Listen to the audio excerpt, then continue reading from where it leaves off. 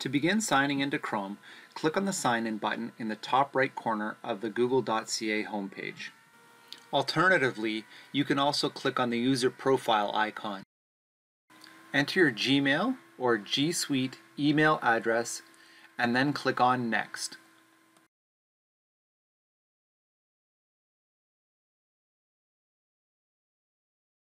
Enter your password and then click Next.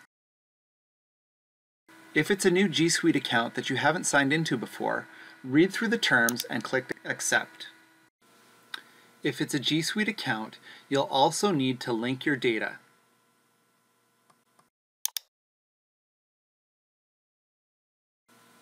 Turn on Sync to allow your saved bookmarks and history to be transferred between different devices that you use with this account.